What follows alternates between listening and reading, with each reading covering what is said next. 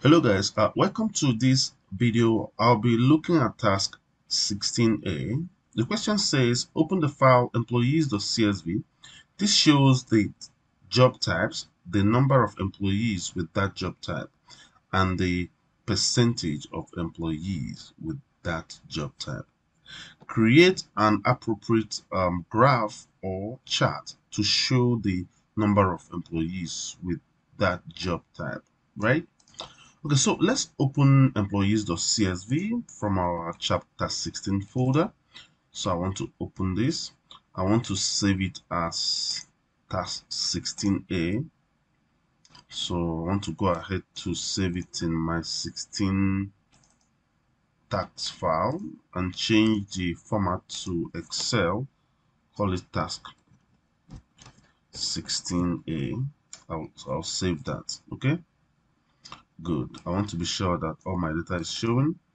So we have, so the question says that we should create an appropriate graph or chart to show the number of employees with that job type. Okay, so the job type here, director, and then we have number of staff 3.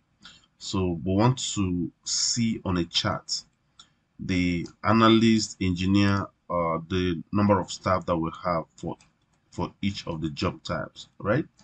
So what I'm going to do here is to select everything here. If you can choose to select just the data here, but for the sake of this, let me just select this and see how it's going to look like. So when you select your range here, you want to go to insert and then get to from the charts group. You want to click on the bar chart because we feel that bar chart is the best chart for this type of data, right?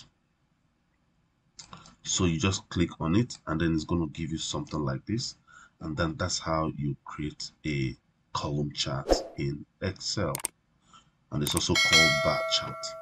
Okay, so this will show you the director, and then it will give you on a chart, it will give you the job type and then the number of staff, okay, that has that position, right? So I think so that does it for us. So in the subsequent tasks, we'll see how we're going to edit charts and all that. Okay, thank you so much for this video. I will see you in the next one.